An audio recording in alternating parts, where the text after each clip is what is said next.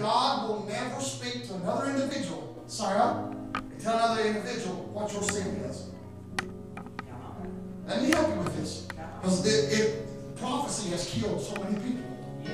He doesn't come and say, this is his shortcoming. And speaking for anybody. I seen him doing this last night at 12 o'clock. He was out here. He was saying this. He was... No. The Holy Ghost will never embarrass you.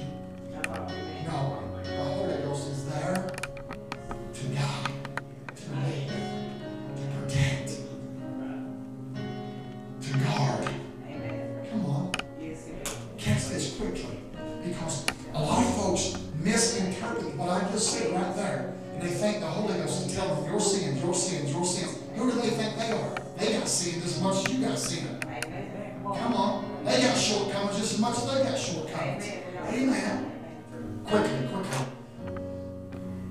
The Holy Ghost comes to dwell within, with, and in the believer. As we just read in John 14:7.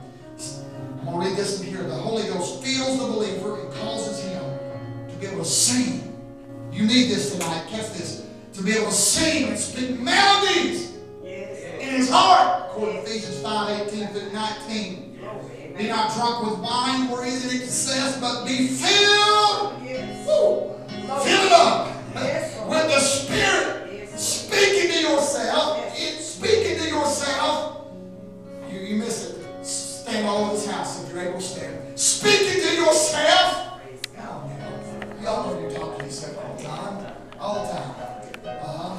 Catch this. Speak to yourself. Bless you, I ain't going back to that church. I didn't get a word tonight. I didn't prophesy to me now. That ain't.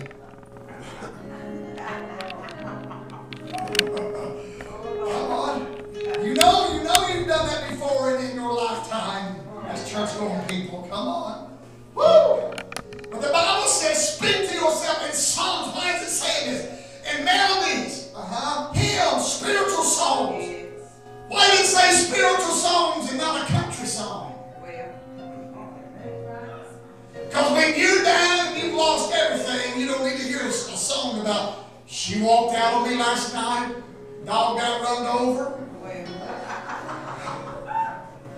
Come on, that's between you and the Lord on what you listen to. I listen, trust me, I promise. That's between you and the Lord. I'm not saying it. I'm just saying, why did it say spiritual song? Because when you're down and out and you've lost everything, husbands walked out, wives walked out, kids have forsaken you, and you've lost everything. Your house is burnt.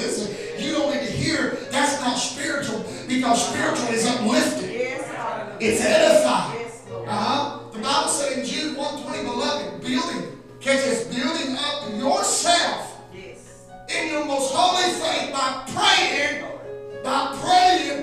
in the Holy Ghost. How do I build myself up? Praying. Ooh, I can't wait to get into this the next few weeks.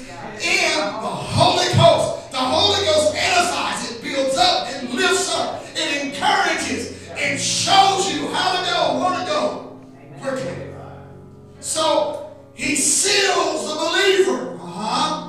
Ephesians 1:13, in whom you also trusted after you heard the word of truth, the gospel of your salvation, and whom also after you believed, you were sealed with the Holy Ghost of promise.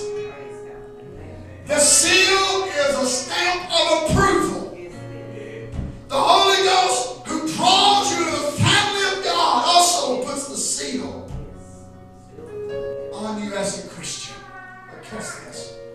The Holy Ghost strengthens inner man, builds a habitation, gives spiritual life. And I'll close right there. Understand something. Don't say it's just for denominational who calls themselves Pentecostal or Holiness, Church of God, Assemblies of God type of people. The Holy Ghost is for whosoever believes. Everybody believes of the Holy Ghost, but there's more for all of us. There's an infilling. I'd rather be